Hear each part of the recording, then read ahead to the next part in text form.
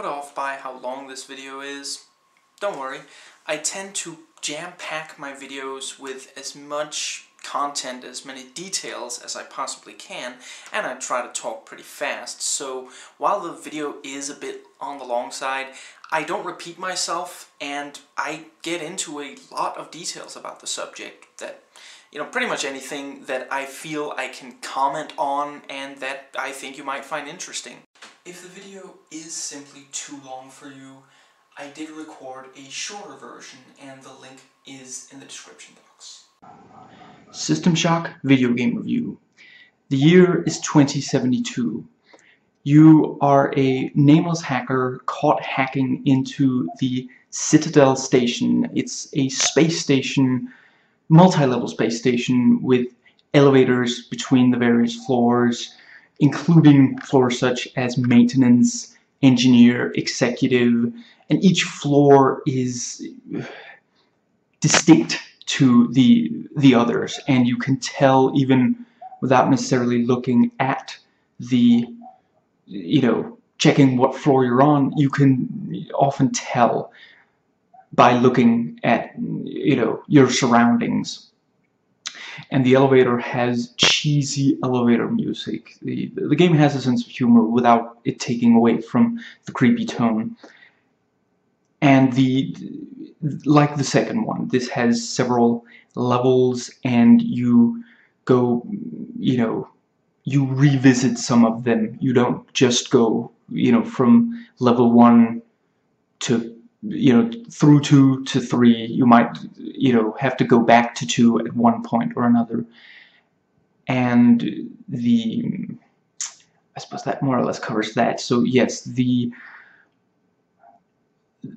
station is run by the corporation Trioptimum, which works on genetics and weapon research and development.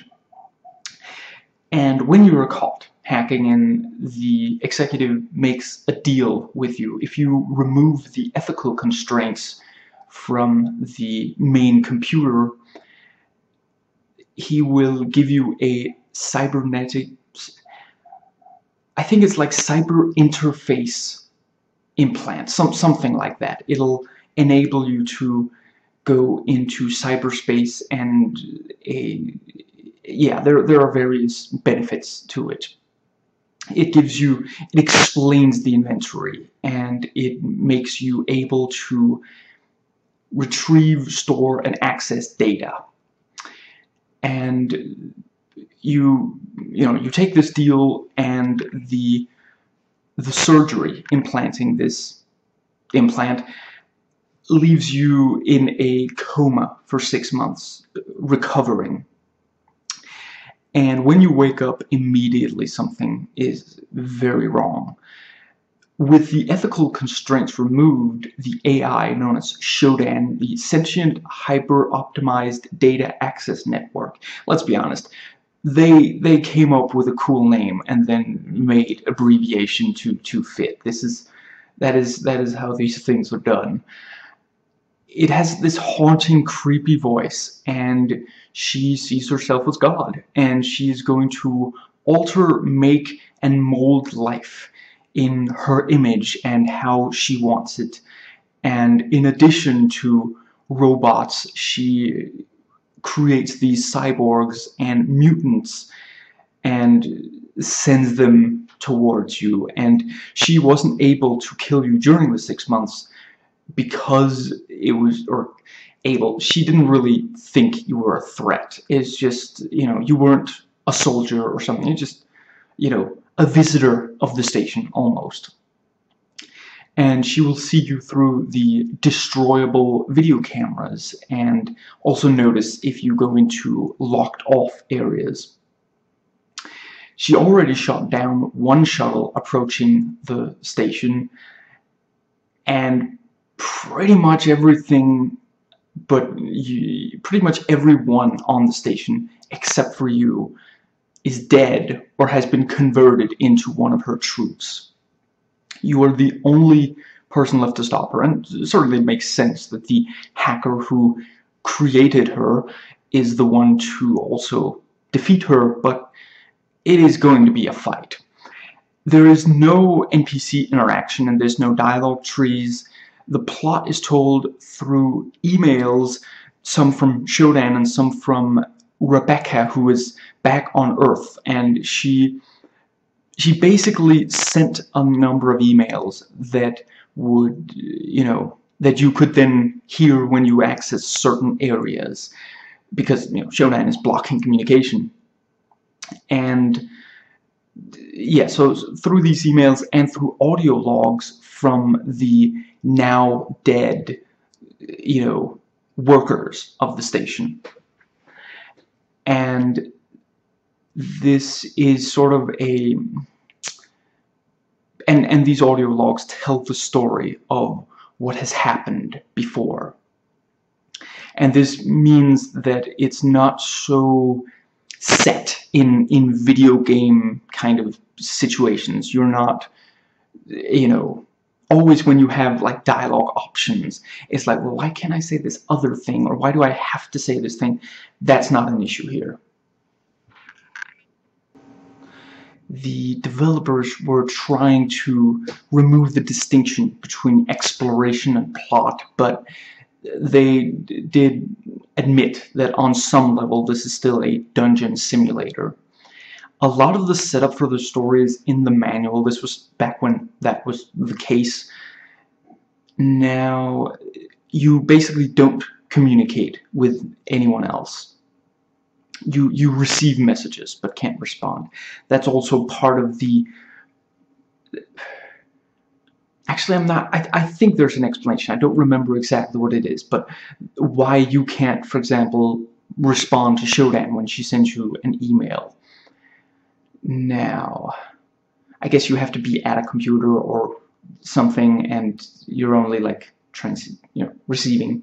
Anyway, the story is great, and I will say, I mean, I've played the second one countless times, and only just now, for the first time, played this one.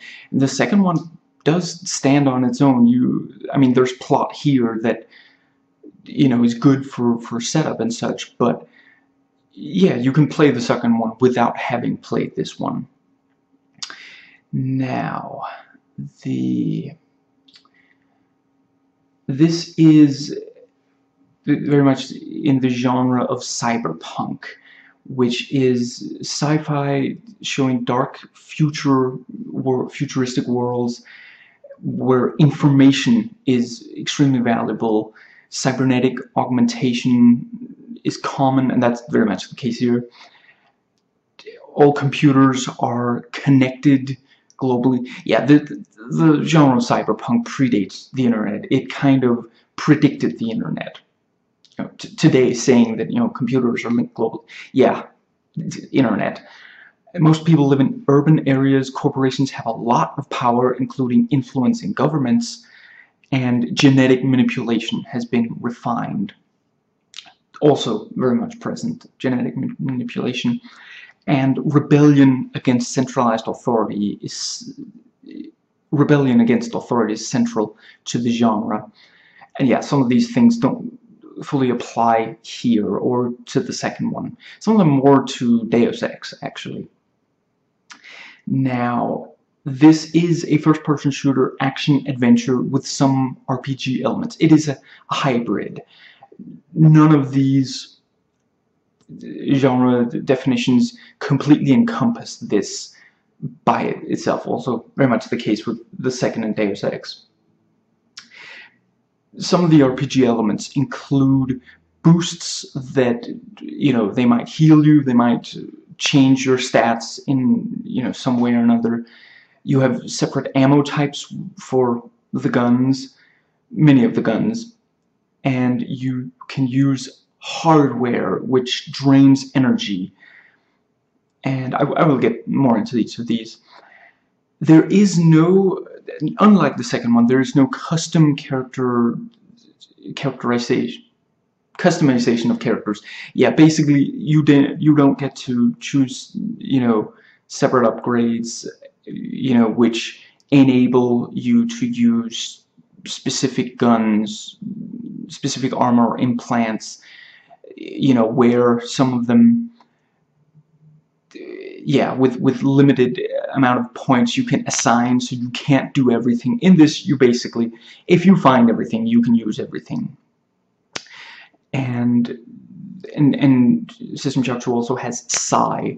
The psi and implants here are sort of the, excuse me, the hardware.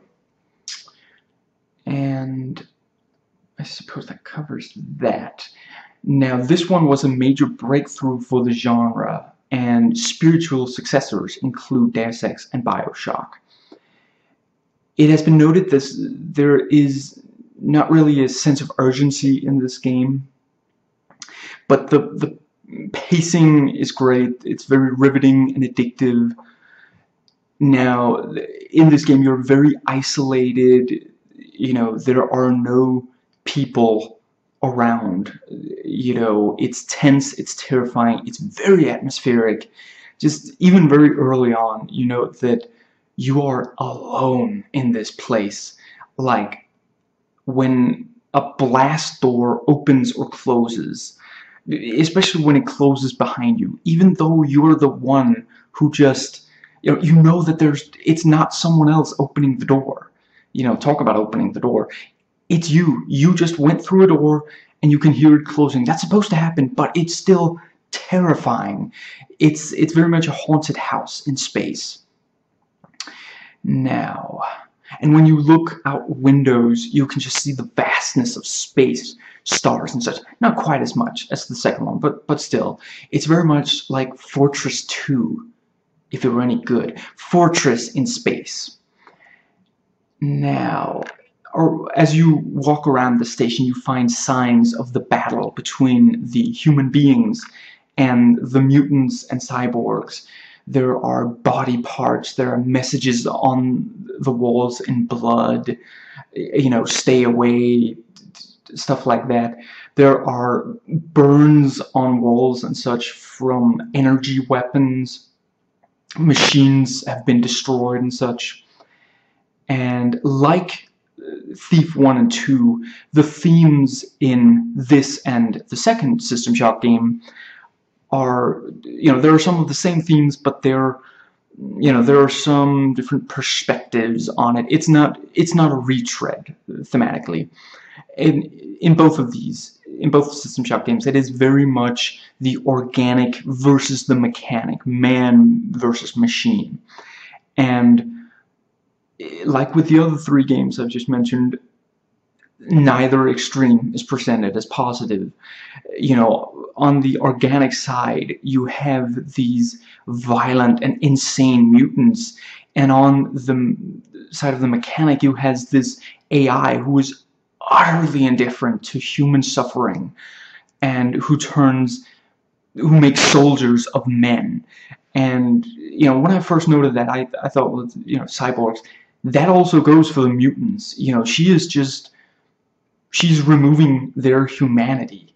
And yeah, it's very nicely done. I love how Looking Glass did that in all four games. Now, this is the first game with the engine for this game, and the engine was built specifically for it. The complex gameplay here is innovative and influential. This very much has emergent gameplay. You can affect things that you don't have to, making the world feel alive. It reacts to your presence. You know, you can pick stuff up that you can't use anywhere and just, you know, look at it, maybe throw it or something. You know, an early example, I've already mentioned, you find, you know, body parts left over from fights. You can pick up severed limbs and throw them if you like. Yeah. Now, and this is very much, you know, there's linear progression through the objectives. You know, you might find a door that you're supposed to be able to go through, but it's locked from the other side. Maybe you need an access card. Maybe there's a puzzle unlocking it. Maybe there's a keypad which you need to find the code for. You know, you pick up objects objective items in one place and then have to use them in another. Yeah, going beyond just the first-person shooter kind. You know, keep in mind at this time in first-person shooters, you know, picking something up and using it. We're just talking colored keys. You know, we're talking, what is it, silver and gold keys in Wolfenstein, and there's like, I think 3 colored keys in the Doom games. You know, here you also have to make sure you have room in your inventory for the objective items, and finding an objective item doesn't mean that you can instantly tell where you're supposed to use it or when. Now, so yeah, a lot of these, you know, nonlinear progression and emergent gameplay, we take these things for granted today, and frankly, there are plenty of new games that don't do it right. Now, you know, in addition to, you know, the severed limbs you already find, there are other gore aspects of this. Some of the kill animations for the enemies are like beheadings and such. And the gameplay is, you know, you're exploring, you're fighting, and you're solving puzzles. And Shodan will block your progress and set traps, and these can get really frustrating and challenging. And this is where I have to get into some of the negatives. I hope what I've said so far has really sold you on this game, because this, yeah, this does bring me into... This is an awesome game in many respects, but it is really frustrating because of a few specific aspects. A lot of it is the controls and the HUD. Basically, interacting with stuff, you use the mouse, but you don't use the mouse to look up and down or to the sides.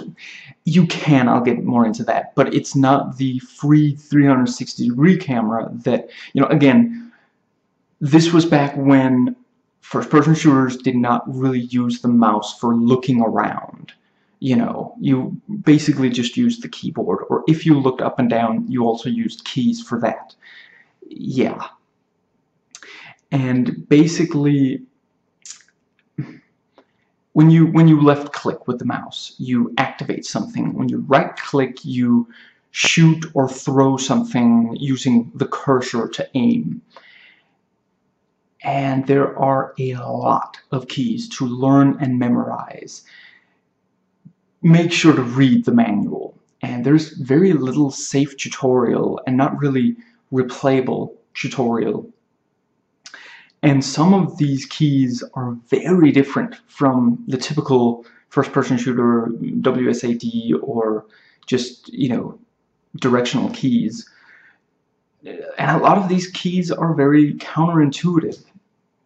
Basically, you can use the directional keys with Control and Alt for the, you know, Alt for strafing and such. Very common to the genre from back then, but you do have to use the WSAD keys, not necessarily for, you know, the 4 directions, but you,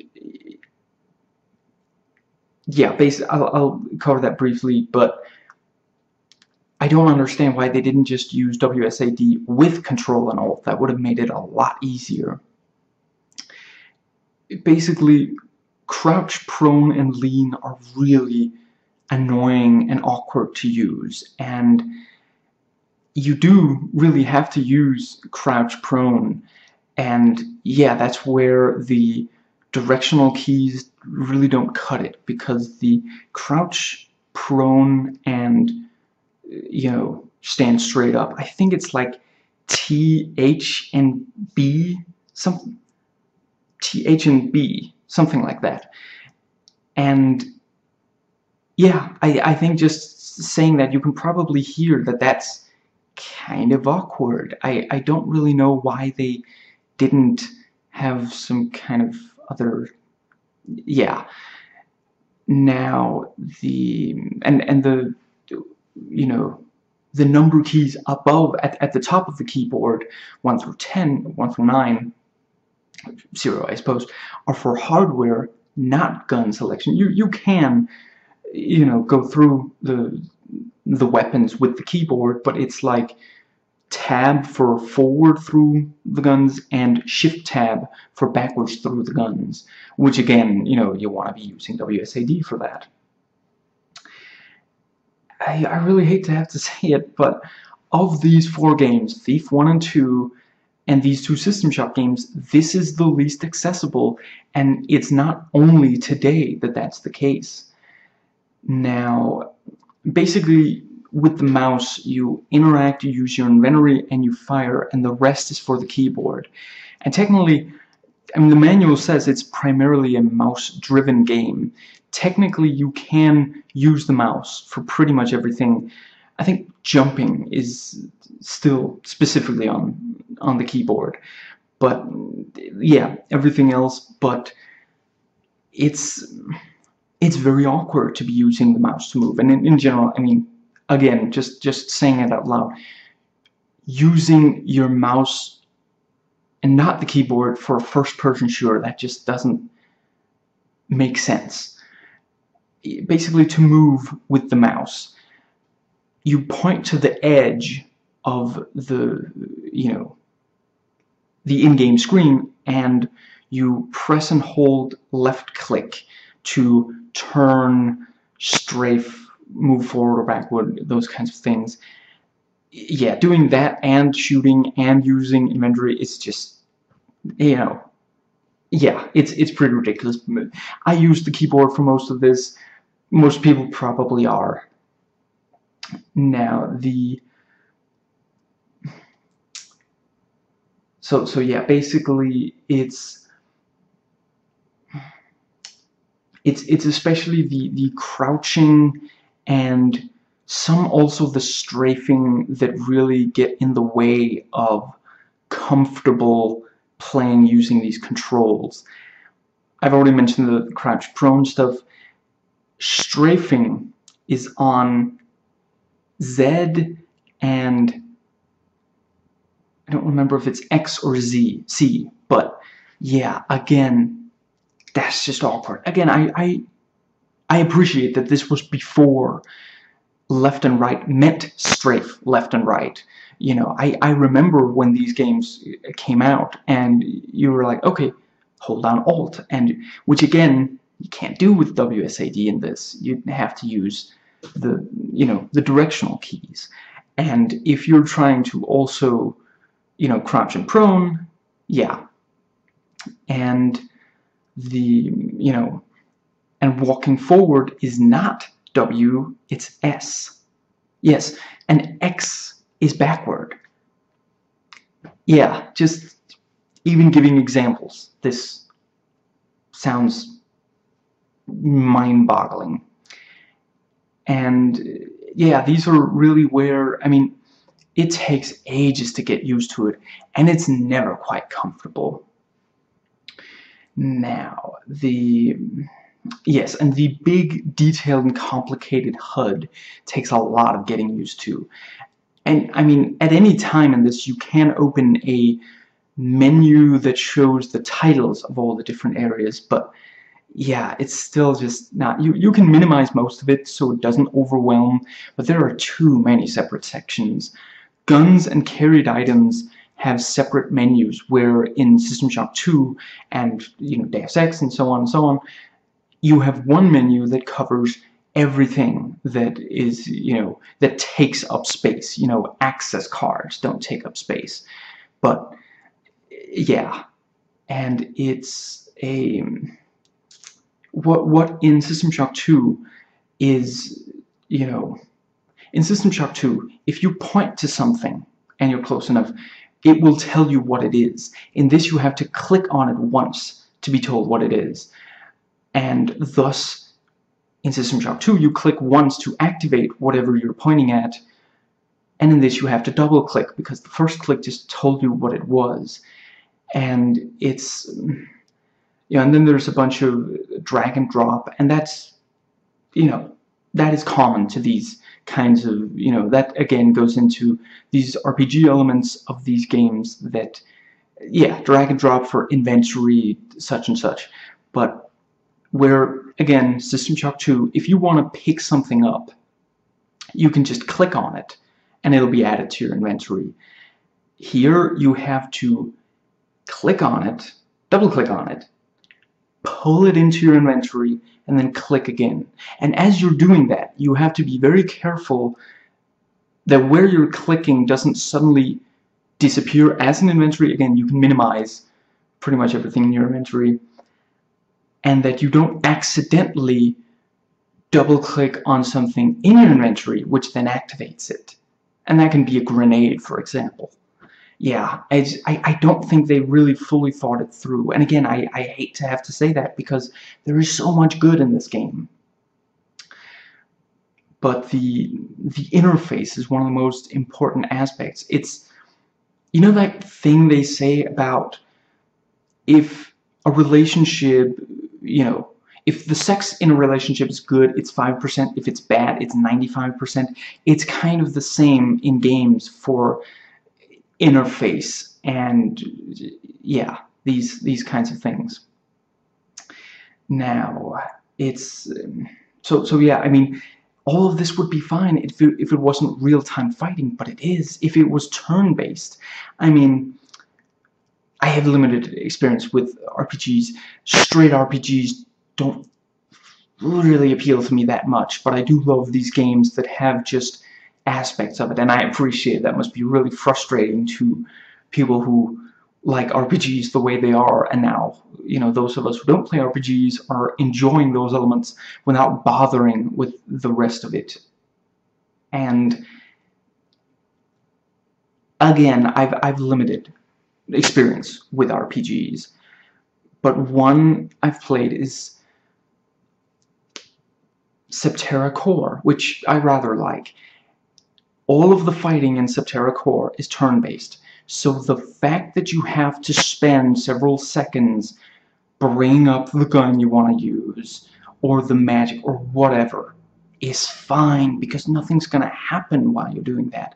And in this, yeah, you could be, maybe you're being attacked, maybe you're running through a radioactive area, maybe you're also trying to, you know, there's a puzzle you also have to try to focus on. It's too much to also have this. And again, they learn from this. I mean, System Shock 2 is much easier. The Thief games also much, you know, easier. They're more comfortable to use. They're not necessarily, these are all hard games. These are all challenging games. But I suppose that more or less covers that. Now, I've already mentioned that the inventory might disappear or accidentally be minimized. This is because when you first bring something up and bring it to that's again the thing, you have to, once you're dragging and dropping, you have to double-click on your inventory, on some part of your inventory, to dump it there. And when let's say you've just checked a body for something, you pick something up from the body, if there's more than one thing in there, then the first time you've dropped something in your inventory, the inventory might completely minimize before you drop the second thing. And this again, just, yeah, they hadn't fully thought it through, or fully, which, I mean, I sympathize. This is, some of these things, this is the first game for some of these things, or one of the first games, so, you know, yeah, it's unfortunate that they didn't suss all this stuff out in developing the game so that the final product is, yeah. Now, I suppose that more or less covers that.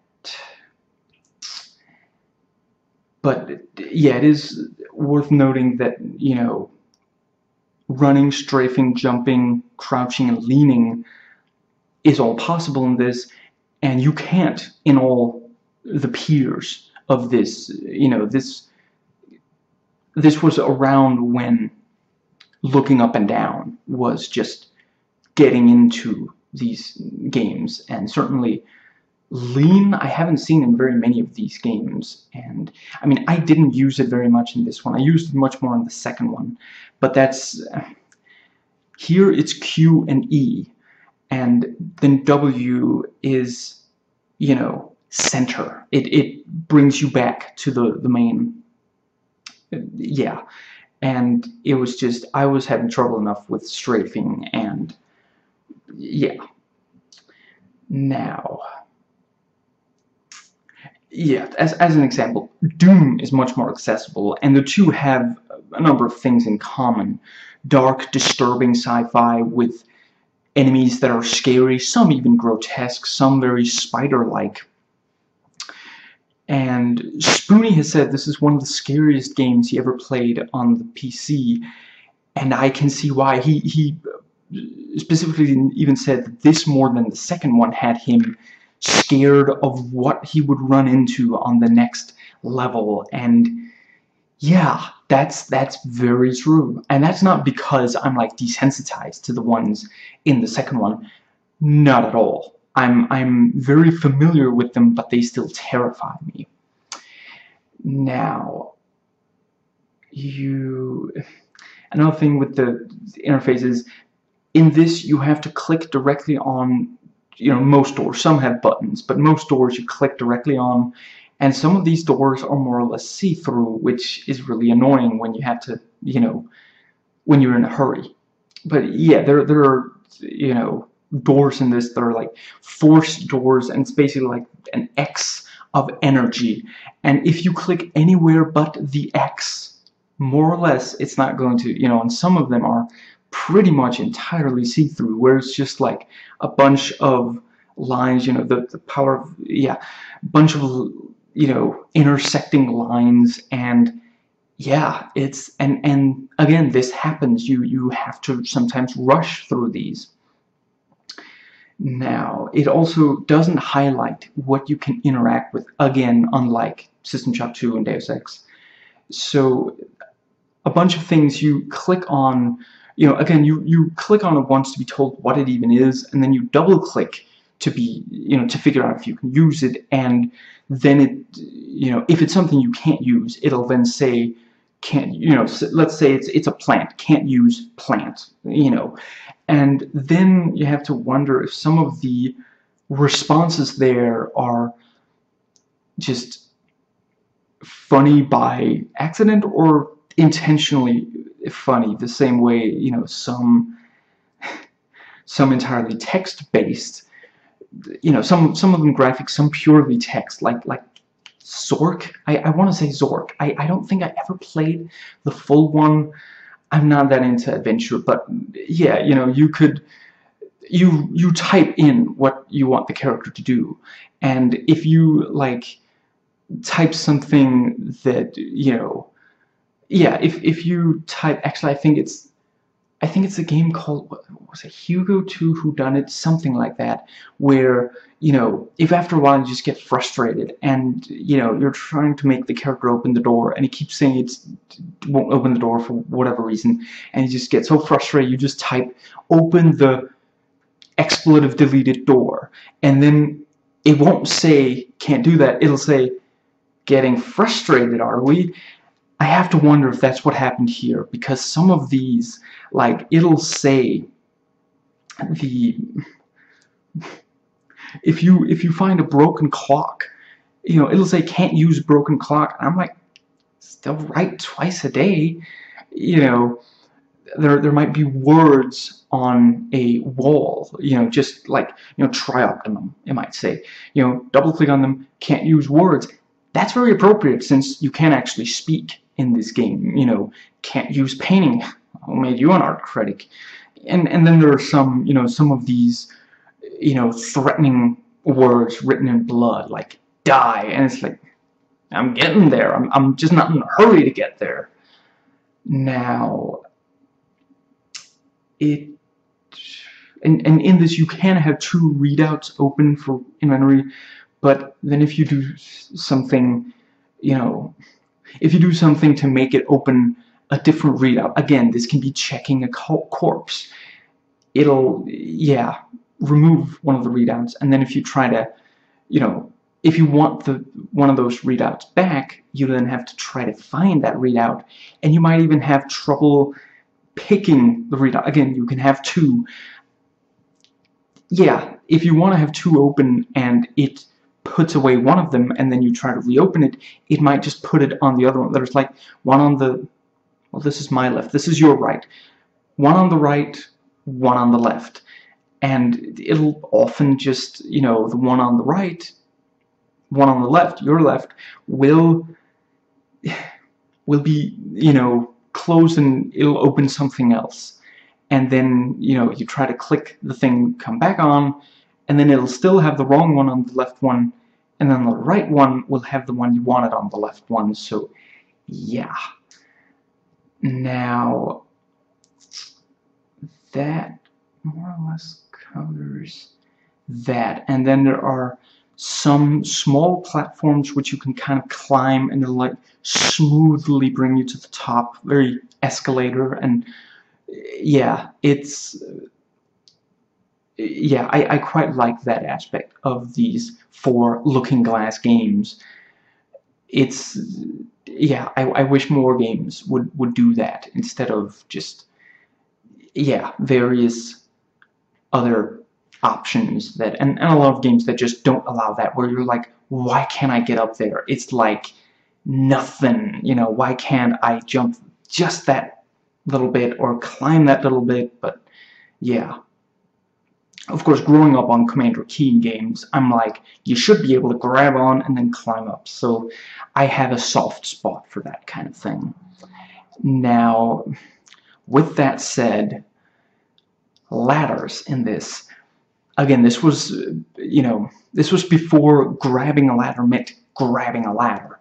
In this and in others from this time, you know, you point up and then you press up, you press forward to, you know, be climbing the ladder. Unfortunately, in this, you also have to jump.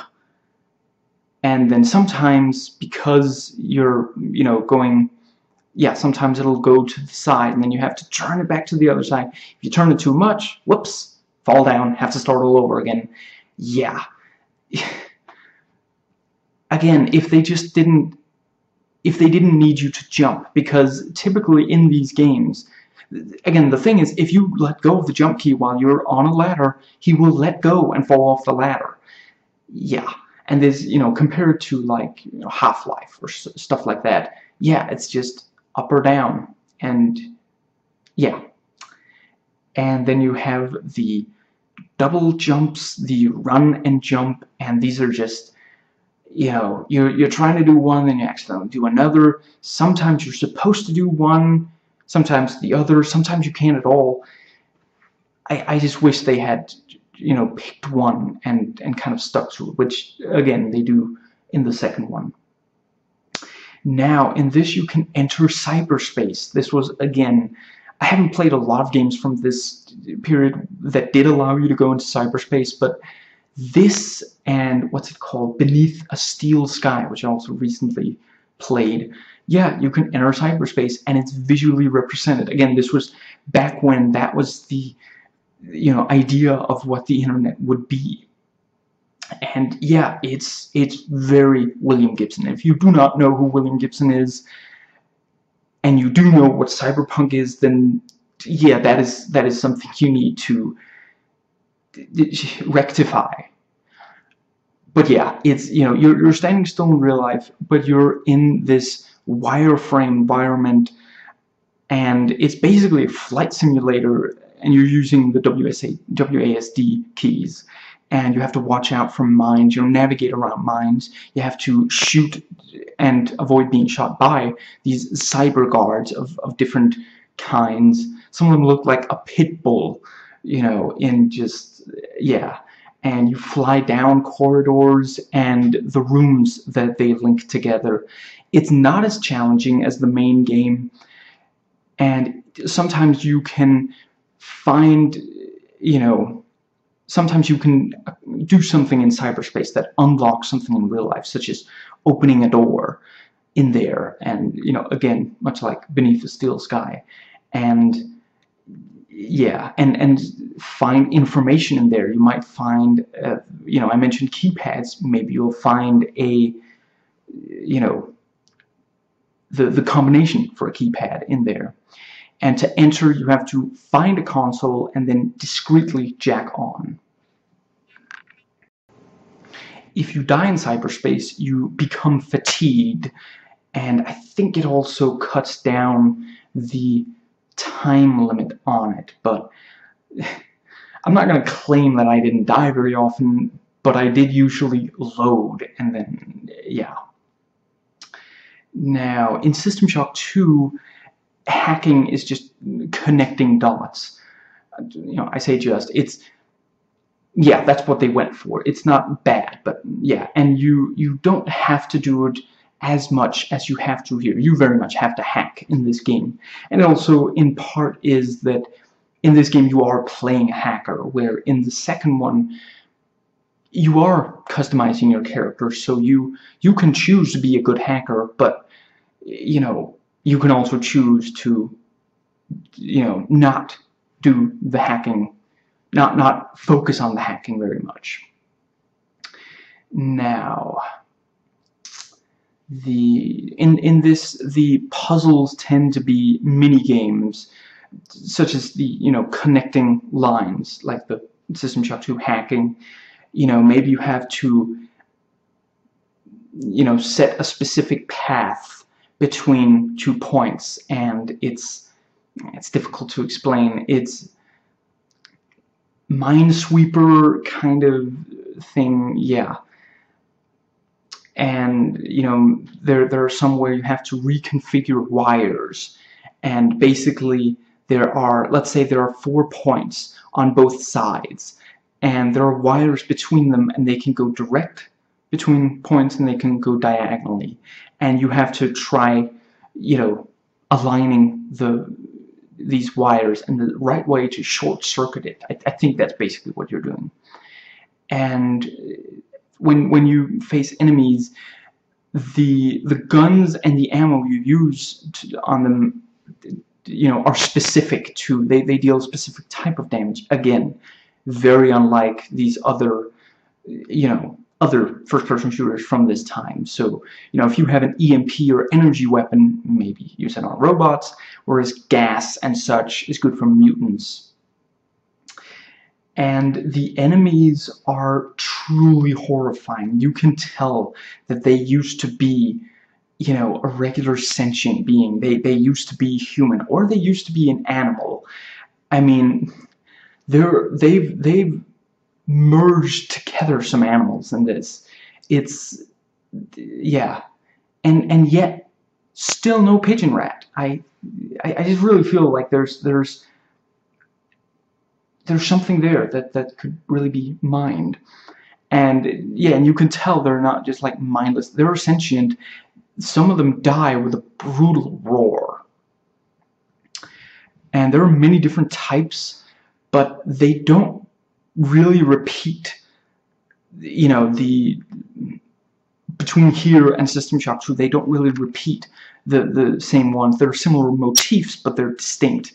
And again, both games, cyborgs, robots, and mutants or organic kind of, yeah. I'm not going to give away what it is in the second one. Now, some of the enemies you can lure from where they start out to, it's, yeah, to help you fight them, to lure them. Like, let's say you have a corner you can hide behind, and they're like down a hallway. You can peek out, it's just enough that they see you and then run at you, and then you hide behind the corner. If they walk all the way up, you can just turn the corner and attack them, instead of having to fight them from a, and that's also a way you can do, the martial arts showdown in a movie kind of thing, where they'll come at you just one at a time. And there are definitely times where you'll at least want to consider running away from the enemies. Of course, if you have to go through that hallway once again, they're still going to be there. So at some point, either at some point you'll have to kill them, or you're going to have to keep running every time you go past there. So yeah, and a number of these enemies, even if you don't see them, you can recognize them by the sound.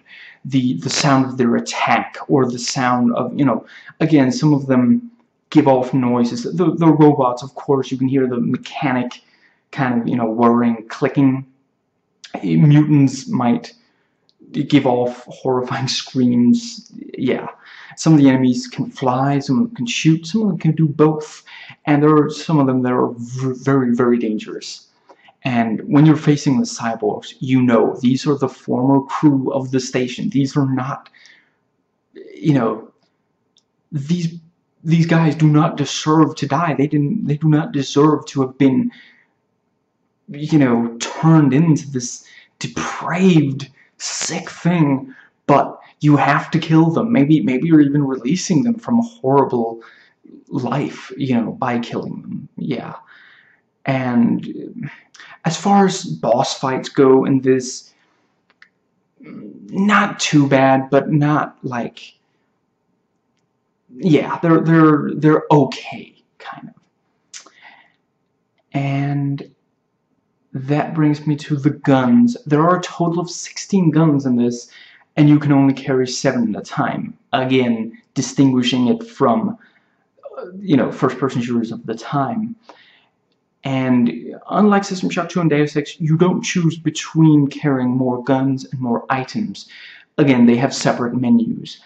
Now, the guns include pistols, assault rifle, SMGs, and you have this, you start out with a pipe for just bashing them, which you'll want to conserve ammo, because some of the enemies are really tough, and ammo can be somewhat sparse. And you know, it's also, if you don't explore a lot, or if you don't kill a lot of enemies, you might not be able to find very much ammo. That's how you find ammo. You know, it'll be on corpses, including of the ones you've killed, or you know, maybe there are like stocks of ammo that, you know, the survivors, you know, it didn't happen overnight. There was a fight here.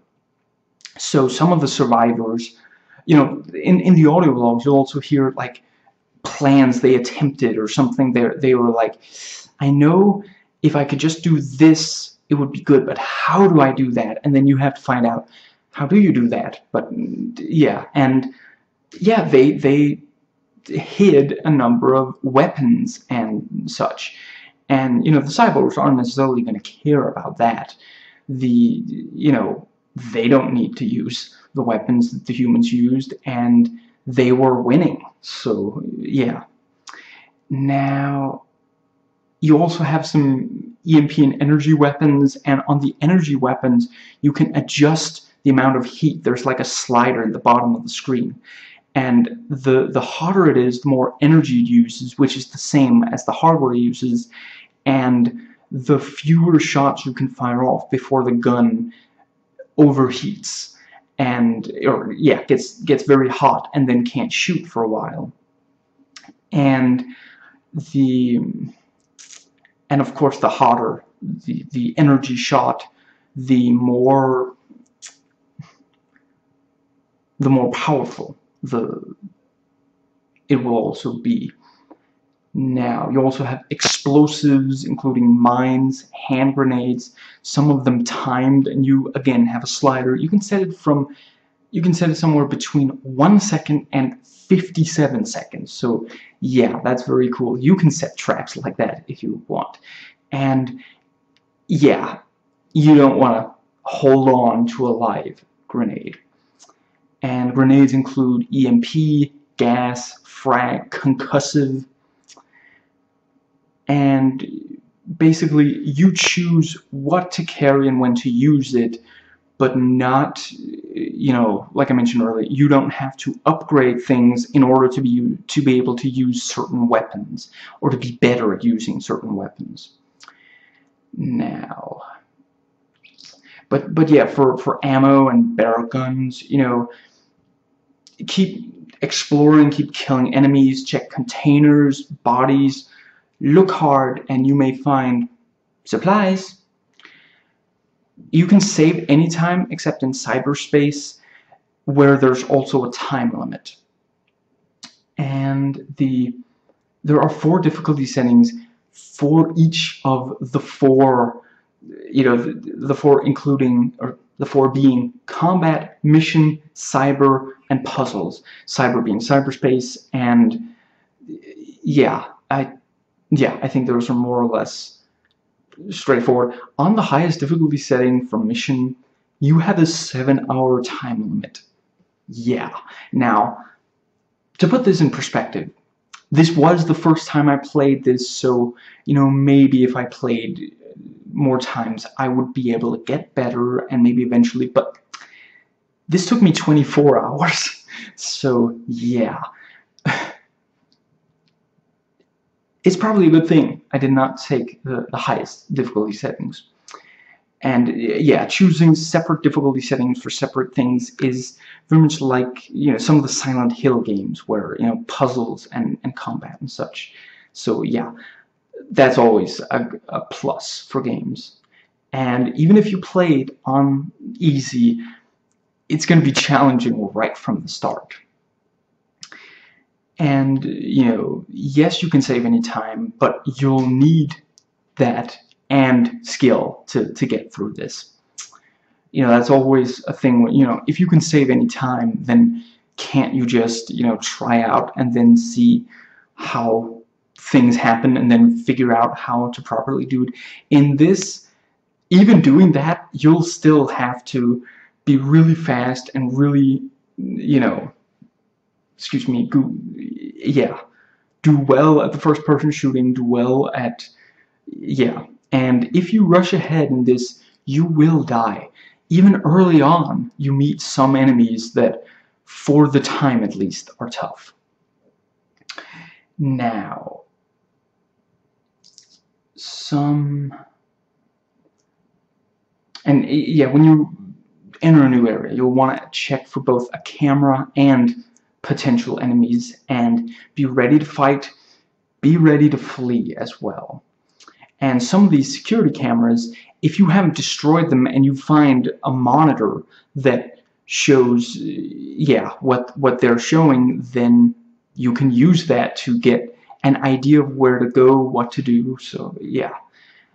Now, and if you die, I love when games do this. If you die, you will see what happens. And basically, your body is harvested for use as a cyborg for Shodan. It says, as a cyborg, you will serve Shodan well.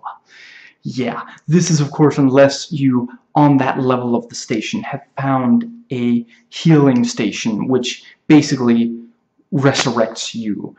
And, in that case, you won't lose particularly much by dying, but even doing that and then, going war of attrition on the enemy, it can still be kind of difficult. I mean, personally, I'd say it's more efficient to just, be fully prepared and then go in and fight. And if you need to, save before and then load after, but yeah, especially some of the traps, it's just, if you can handle it in one, it's probably better. And again, when you reach a new level of the station, you have to then find and activate this healing station.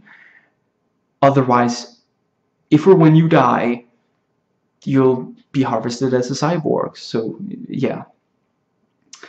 Now, this allows you to use Dermal Patches, which have, each one benefit, and this includes regeneration, more attack power for melee, which again enables you to save ammo, and some of them, they can also cause negative effects, especially if you use them for, like you use them and then after the effect has worn off, which, a minute or so, then you suffer the negative effects, and then you really don't want to be in a bad spot. Like the one that gives you more, more stamina makes you extremely fatigued when it runs out. one of them distorts the color. One of them is called reflex, which basically puts everything in slow-mo, which can give you the extra edge for tough enemies, and of course, and traps. And of course, some of these are very hard to come by. So yeah. And that brings me to the hardware. These include an energy shield, night vision, a head-mounted lantern, and this can be really useful for some areas are dark, some are pitch black, and in general in this game you will find areas that you're not yet ready for. Maybe it's dark and you don't have a lamp. Maybe there's an enemy that you're not yet able to defeat. Maybe, yeah, there's things, and you have to maybe find a way around, find some equipment that will allow you to go there. One of the earliest hardwares, I think it might be the first, allows you to look behind you, and then at first it updates, like I think maybe every second or so. So yeah, it's not instantaneous right from the start, but then as you progress through the game, you get better versions of these. Now, that I may have already mentioned, the hardware uses the same energy as the energy guns. So, you can't use them all the time. And this is a lot like, the augmentations of Deus Ex, which I would say has more interesting ones than this. Some of the hardware in this is more or less just, like a shield or a light. And this is, where, like, by the time we got to Half-Life, shield was something armor was something you picked up in other of these games. And yeah, Half-Life just straight up gives you a flashlight. And then there's battery that you have to, but yeah, it just feels like, if it's something you're attaching to your body, you maybe think of some cooler ones, but some of them are interesting. And again, Deus Ex did come out later and could build on what was achieved here. I do want to make that distinction, whenever I compare it to these. I'm trying to not be unfair, because obviously this was the first, they did, and there's always, and one of the first of this kind, and which accomplished these things. So of course it's not going to be as high as, and certainly it's a very challenging game. The atmosphere is great. Yeah, there's still awesome stuff. Now, in some ways, this is like Thief 1 and 2. You don't choose upgrades, but you choose equipment, which in this is guns and hardware, and in Thief 1 and 2 are special arrows. And these have intended uses and strengths and weaknesses. Now, because, like I said, you do have to, with guns and items for your inventory, you do have to choose. You only have 7, spots for it and slots for it. Now, but yeah, unlike Deus Ex and System Shock 2, you don't have like a limited amount of points that you can't upgrade everything in those games. Here, if you find all the upgraded versions of them, then yeah, you can upgrade all the hardware. Now, objects you find and pick up are somewhat randomized. So again, if you die and or if you load and such, next time you try that same corpse or such, it might have very different items. So that's very cool. And that again is something that randomization within a certain, yeah, as long as it doesn't go too far, is a great thing for games. That's why, if all in all, Alien vs. Predator 2 is better than Alien vs. Predator 1. The story's actually there, and the stories affect each other, and the three species are more fair when compared to each other, but playing Alien vs. Predator 2 in single player gets very repetitive because you've already done it. You know, once you basically, yeah, the enemies will spawn the same places, and it might have very predetermined behavior. Alien vs. Predator 1, yeah, you know, when you approach the same place, it might have like 2 or 3 low-level enemies or 1 high-level enemy. You just don't know until you're seeing it. And yeah, that's always a good thing, to make it more, you know, yeah, make it unpredictable.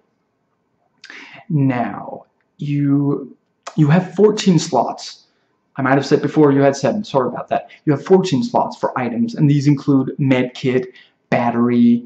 You know, there are also these items that you don't really, also, this is also where you have objective items, and I'm not going to give away what those are, but you also have like more or less useless stuff in this one, and you can just toss that, or, you know, yeah. And I think it will always tell you, I think it's like green text means that you can use it for something, or maybe you even need it. Red text means it's completely pointless. So yeah. Now, yeah, the battery recharges the energy used for hardware and energy weapons. And there are also these power stations which will refill your energy entirely, but then they do need to regenerate the power, which it doesn't take long, but just don't try to camp out by one and then go nuts with using energy. Yeah, it's not gonna, they thought about these things. Now, yeah, and then there are 7 grenade types, 7 dermal patch types, and the patch types include stamina, healing, detox, which removes the effect of any dermal patch, as well as radiation and such. So yeah, good uses there. You know, one that improves your vision, which, you know, if you don't yet have like night vision or a lantern, maybe vision can help, but yeah, don't rely on it too much. You know, that's the thing for this game. Don't rely on anything too much. You still need to, you know, you might run out of ammo, run out of energy. Maybe there's some kind of, yeah. And that, again, that it keeps you on your toes. And then there's a dermal patch called Genius, which makes solving puzzles easier. Now, let's see, yeah, the fatigue means you move slower and you have to stand still until your stamina refills. It's a lot like sprinting in more recent games, but if you don't run a lot, you just won't notice it. Frankly, for a lot of this game, I did not notice it at all. Now, that's also, you know, in the inventory and such. Some of the displays, some of the things it keeps track of. I didn't find myself looking at all of them. One of them was the fatigue thing, and yeah, I mostly just didn't really run unless I really had to. And that's, again, that's something you really have. I hate to say it, but some people are going to look at this game and just say, you know what, this is way too involved. And yeah, I mean, I have to be honest, if I didn't already love this franchise, if I didn't love the second one and know that this was made by the same people, then I might not have played, you know, beyond the first half hour or so, because there's just so much you have to pay attention to, and so much of it that you have to pay attention to in real time. Again, you know, it's not, again, I haven't played a lot of RPGs, but I do remember in, like, Septerra Core, if you were just, like, standing still and making sure to heal people, yeah, you could find a spot where the enemies wouldn't come to, or if you just fought in an area, if you stay in that area, you might be safe from more enemies. The enemies will be there when you move a little further or something like that, or if you activate something that brings out enemies. And yeah, that's just not the case here. Now, you can, there is a speed booster which allows you to skate. It makes things very bouncy, basically, and somewhat does the, yeah, sometimes in general when you move fast. And that's the same for other Looking Glass titles. Personally, I prefer to avoid that. I find it just makes it more difficult to maneuver, which might also be why I didn't run so much in this. You can find a game player, which allows you to play Pong, a game that's basically Missile Command. DX Ball, I know, DX Ball wasn't the original. DX Ball is the one I'm familiar with. I don't remember what the original was called, but also DX Ball rocks, so there's that. One of those puzzle slide games, where there's one spot that doesn't have anything and you have to move the pieces to buy that one spot. Yeah. Now, and this is based on the engine, or the engine here was later developed into the Dark engine used for System Shock 2, Thief 1 and 2. And the 3D engine and physics simulation was innovative and influential, with things like gun recoil and the arc of thrown objects being, yeah, actually predicted. It's not something that just, yeah, and that's, yeah, if you take a fully automatic weapon in this game and you just keep firing, eventually, the gun is just going to be impossible to keep track of. Again, we take this for granted today, but yeah, play Wolfenstein, play Doom, Wolfenstein 3D, play Doom. Yeah, it's just, and yeah, and the arc of thrown objects, because yeah, when you're throwing a grenade, this is again, you can throw grenades in like Duke Nukem, for example. Not saying Duke Nukem 3D is a bad game, don't get me wrong. From what I recall, at least, it doesn't quite really, or maybe it just, never mind, it's been too long since I played that, and I don't remember which of these came out. That might have come out later, never mind. But yeah, thrown items move in an arc. You can throw something close to you, can throw something further away. And different objects will behave differently. If it's something light, like a decapitated head, you can throw it further. Ew. Now, the graphics and sound are solid for the time, and they do work somewhat within their means. There's not too much that the engine can't make look or sound good that they do. This is always something that I get, that you have to push it far to improve in the long run, but games that live within their means and push it far just look better and are easier to return to. I love the original Prince of Persia. Again, grew up on this game. They knew that they couldn't make things look very, very high detail and very bright and pretty. So what is the game about? You're running around in a dungeon, so it's gray, black, and you've got, the torches, which also look really good. And there are parts of it that are more like bright, like golden kind of thing, more palace-y kind of. But yeah, the game works entirely within its means. And then you have other games where you can tell that they just couldn't make that look good yet. So yeah. Now, with that said, there are some things that they try to do that don't come out looking great. And of course, today it suffers pixelation on our larger monitors, and the resolution is, yeah. Now, some of the MIDI music and the sounds, some of them are hard on the ears, and that's not true of all MIDI music. Basically, the higher notes can be very shrill. Now, this was early 3D, so some objects, if you move around them, they will just spin on their axis. Again, these decapitated limbs and such, you can only see the face. So, yeah. Now, yeah, I may have already mentioned that this is basically a haunted house in space. There's a sense of ever-present threat. You know, you don't have to, even if you're not seeing an enemy, even if minutes pass without you seeing an enemy, which might happen if you're backtracking, for example. Again, you move back and forth through the different levels of the space station.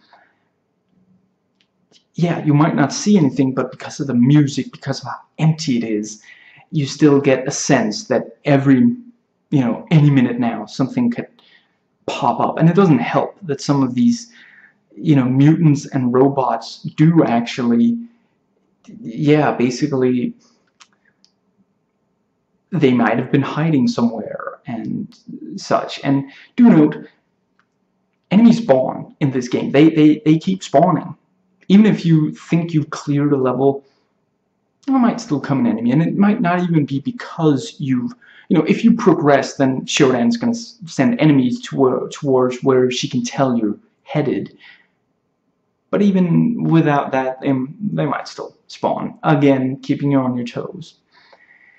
Now, the music changes depending on what you're doing. Again, very much fitting it pretty much fits every situation, and at some points it's eerily silent, and this kind of techno and synth score with electric sounds. The cutscenes in this are simple and simple in animation, kind of broad, you might say. Think like original Command and Conquer, but they're also very detailed. Now,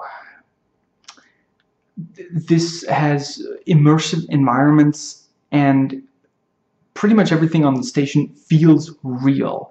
Like you look at something and you can tell it used to fully function. You pass through offices, storage areas. There's one point where you're going through an area of futuristic fuse boxes, and I did not count them, but I bet Spoonie did. Now, at times the level layouts can be very confusing and can be hard to tell where you're supposed to go. At times, I just used process of elimination. And to be fair, I've had trouble finding my way in other 90s first-person shooters. I think I don't have very good, what's that thing, 3D thinking, visualizing, yeah.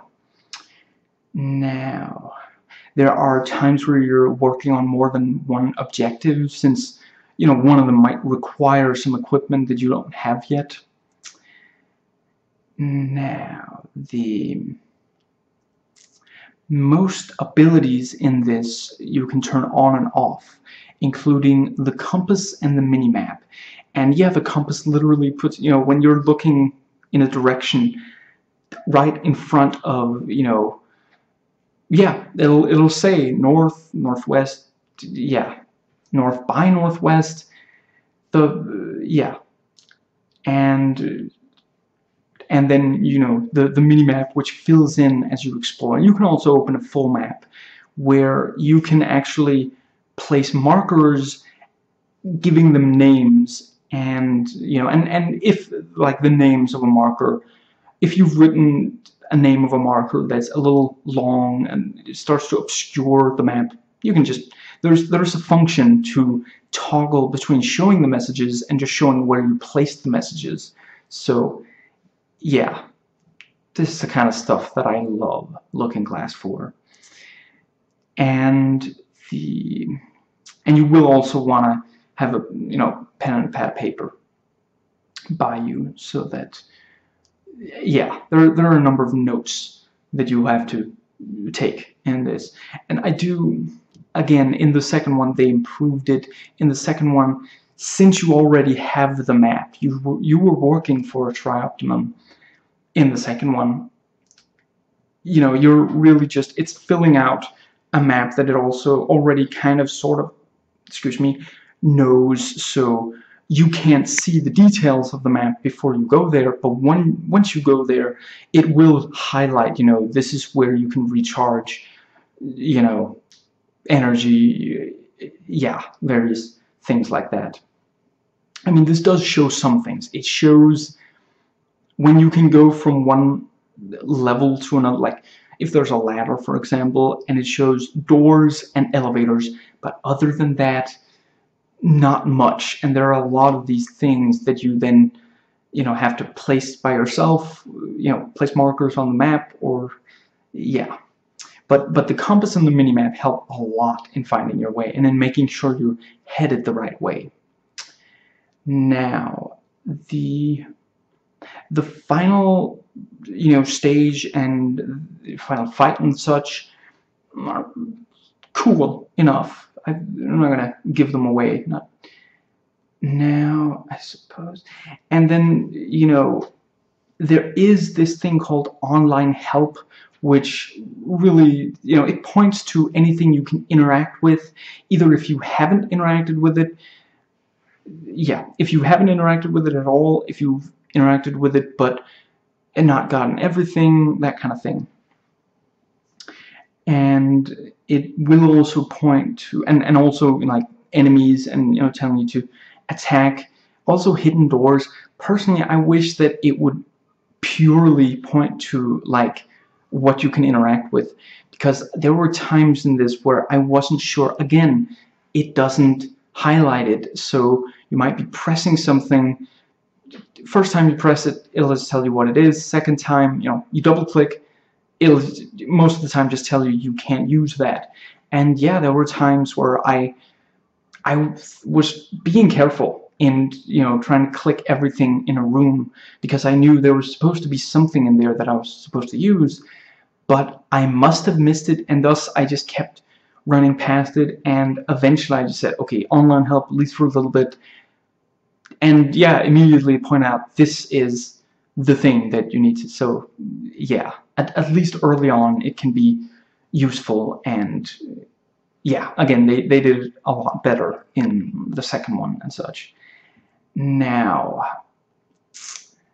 one of the things here is that you sometimes get stuck on objects, you know, walls, just, yeah, and that's again why I try to avoid the bouncy. Suddenly you're stuck in an area that you, yeah, it takes some of the movement out of your control.